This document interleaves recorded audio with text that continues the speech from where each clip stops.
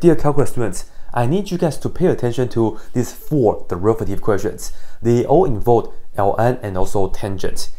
Let's take a look at these 2 first. Y equals ln of tangent to the third power x. And the second one is y equals ln of tangent with a -1 like this, and then x. Let's do this one right here first.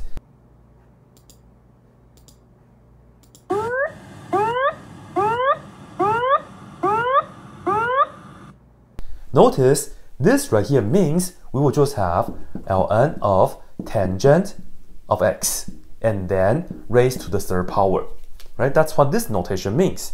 So here we see that this is instead of a natural log. By the log property, we can take the power and then put that in the front. Don't minus 1 though. This right here is just the log property. So this is not the power rule for the derivative, okay? So this right here is just 3 times ln of tangent of x. So as you can see, y is actually the same as this.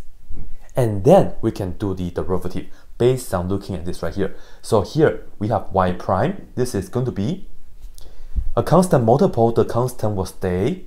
And then when we do the derivative of ln, we do 1 over whatever this is right here. It's just the inside, which is tangent of x. But we are not done yet because we will have to use the chain rule. The derivative of tangent x is secant square x. Alright? So that's pretty much it, huh? But in fact, we can simplify this a little bit. Here's the deal. This is still 3, and then 1 over tangent is the same as cotangent, which is just cosine of x over sine x. And then secant is 1 over cosine, and here we have square, so this right here is just 1 over cosine square x. And as you can see, this and that cancel, and in fact, all in all, we will just get 3 all the way in the front, and then 1 over sine is cosecant, so c as cx, like that, cosecant. And for this one, 1 over cosine is secant of x. So this right here will be the answer for that. Now, for the second one right here, it looks like earlier we could have just bring the 3 to the front, right? Save 1 step. But here we have -1. What does this mean? Can we bring the -1 to the front? No, we cannot. This is the problem, right? Because this right here means the inverse tangent of x.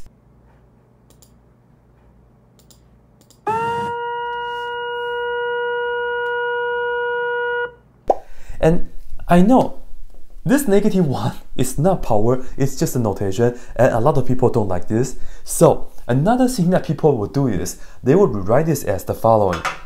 So they will write this as ln, and instead of writing down the 10 with a -1 notation, they will put arc tangent, and then the input is x, like this, alright?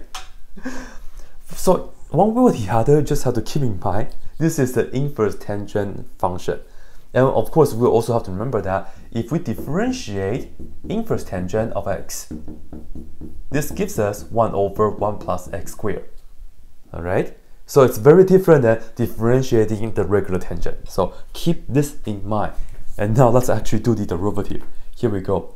Y prime. I'm going to use this notation because this is the main notation that we will be using throughout the class. So yeah. Okay, differentiating ln of this, so we get 1 over whatever this is. I'll put that down right here, which is inverse tangent of x. And then we use the chain rule. The derivative of this, which I told you guys over there, and that's what you should remember as well. We get 1 over 1 plus x squared. And because it has 2 terms, let me just put on parentheses to emphasize.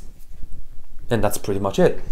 So all in all, we just have 1 on the top over this times that, and usually we like to have the polynomial part in front of any name function, like tangent, inverse, or like sine, whatever. So let's write this down first. Parentheses 1 plus x squared, and then times inverse tangent of x. And if you would like, If you really don't like this notation, you can write it as arctangent. Yeah, so one way or the other. Alright, let's take a look at these two questions. The first one is okay, let's take a look at number 3. We are going to differentiate y is equal to inverse tangent of ln x. And for number 4, we are going to differentiate y is equal to inverse tangent of x times ln x.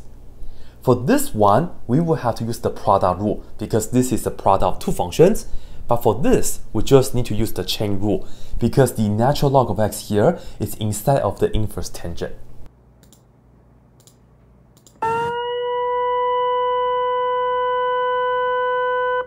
Here we go. Y prime is equal to, when we differentiate inverse tangent, we will get 1 over 1 plus, well, it's like a box, right?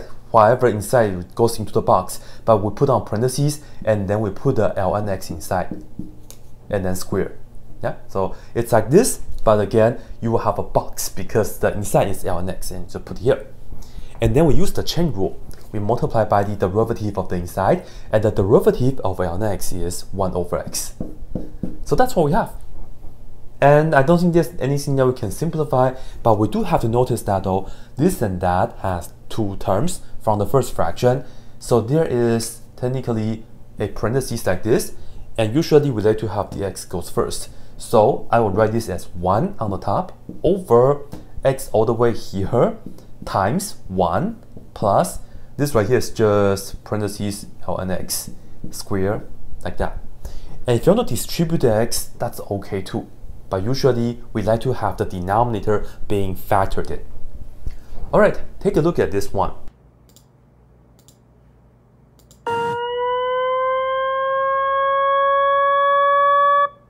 We have to use the product rule. So here we go, y prime.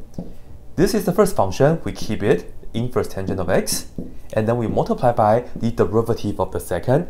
The derivative of ln x is 1 over x. And then we add the second function, which is just ln x. And then we multiply by the derivative of the first, which is 1 over 1 plus x squared. Good. And then I'm just going to put this on the top, likewise this on the top. And if you want to combine the fractions, then we can do the following. Here, we multiply by 1 plus x squared so that they will have the same denominator. And then we will just multiply this by that x, right? So they will have the same denominator. And then the denominator is this, which is x times 1 plus x squared. And again, usually we like to have the denominator being factored in. And then we'll try to distribute the top so that we can see if there's anything that we can combine, and then we might be able to factor from there and then cancel. So that's why I distribute the top, not the bottom. Alright, inverse tangent of x times 1 is just inverse tangent of x. Inverse tangent of x times x squared, we put the x squared in the front first. And then we have the inverse tangent. And lastly, we add ln x times x, but we'll put this x in the front. And you see that there's nothing that we can combine, so that will be it. And I'm just going to box this for the final answer. Right? Check out my playlist over there. I have a lot more derivative questions for you guys.